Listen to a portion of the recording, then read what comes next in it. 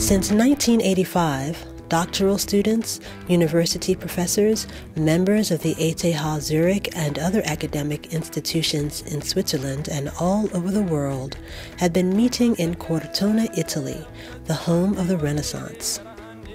Every year, philosophers, artists, psychologists, monks, musicians, and others come together to focus on values currently neglected in scientific academic education, such as the arts, emotions and psyche, religiosity and bodywork.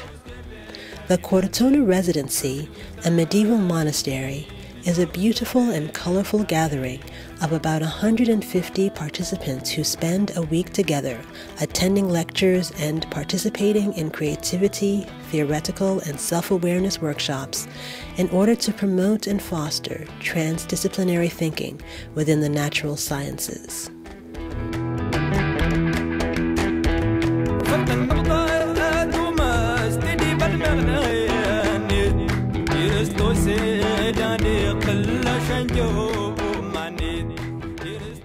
Well, Cortona is a special kind of community. First of all, we have this separation into lectures in the morning, and then in the afternoon, 3 sections of different activities which fall under the different topics: creativity, self-awareness, and theoretical.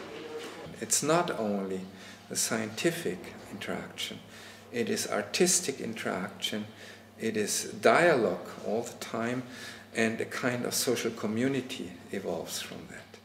Our civilization is shaped by natural scientists, computer scientists, and material scientists, all of whom have generally been well educated for their future professions.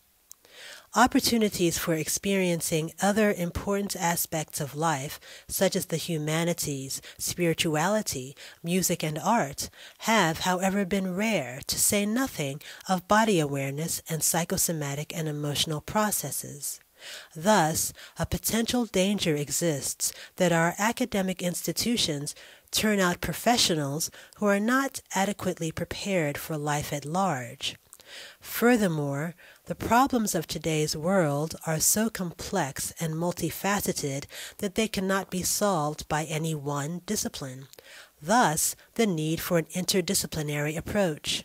No matter how good scientist you are, when you're only dealing with your own discipline, in time you are dried out. You have no more new ideas. You keep repeating the old things. And sometimes the best thing to do is to expose yourself to something which is different and even completely alien to your discipline.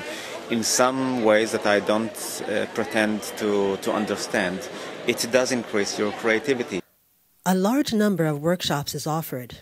This huge variety is one of the most salient characteristics of the Cortona Week. The idea is not to encourage each participant to do everything.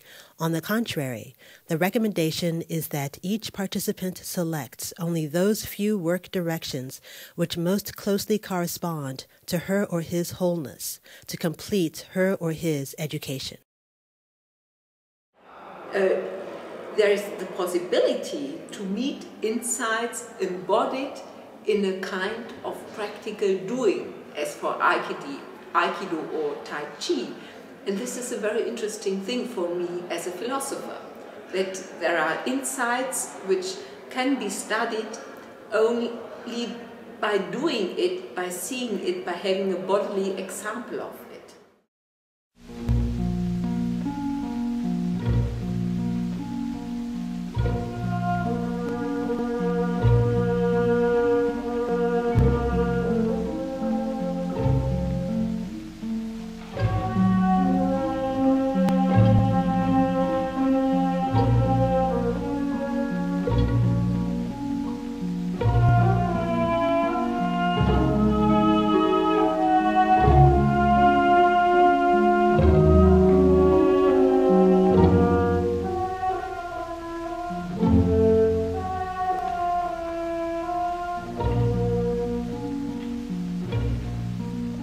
Great care is taken to choose speakers who are well recognized in their academic or professional field, because by no means should the high scientific standard of Cortona Week be lowered by the quest for interdisciplinarity. Furthermore, whenever possible, speakers are chosen so that they are able to provide an example of interdisciplinarity through their own lives. They should be teachers in the real sense of the word.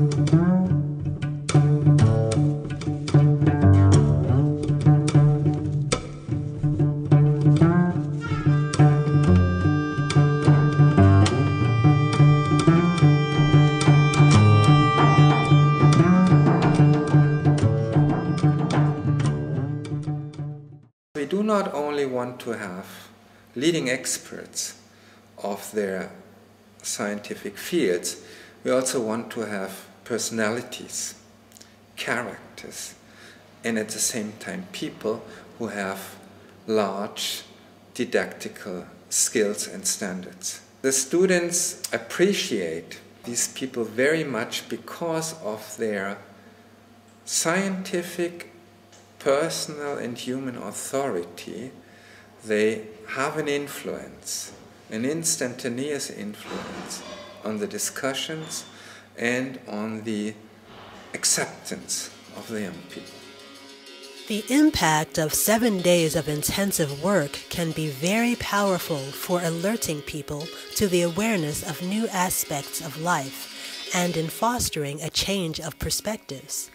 The efficiency of this process is increased by the fact that all participants live in the same place, eat at the same table, that workshop teachers are available for the entire residency. Interdisciplinary discussions and experimentation are going on all week at all hours of the day. I know that a lot of things which I heard in Cortona went later into my teaching. It became part of what I wanted to tell to the new generation, which is important about their own future. We had a big podium where all the speakers of the second part of the week had been introduced by the students, by the introduction and the questions of students. This kind of introduction to see even the teacher, the master, the professor, as a person with a rich and a non-academic personality is a very important and interesting thing. What is it that motivates you in your work and in your research, that brings you that kind of spark that makes you go on after struggle and difficulties?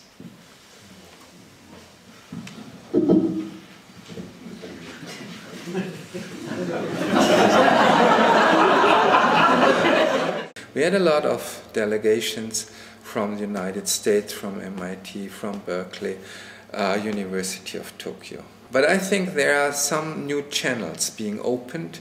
One, which I know, is by the European Community, which tries to set up an intercultural network of European universities. There may be other channels coming up. And this is probably due to a very much changed attitude towards our global situation. It is not anymore an economic issue, it is a cultural, an environmental, and a survival issue. And in this respect, the Cortona model may be one piece of mosaic which could be very helpful.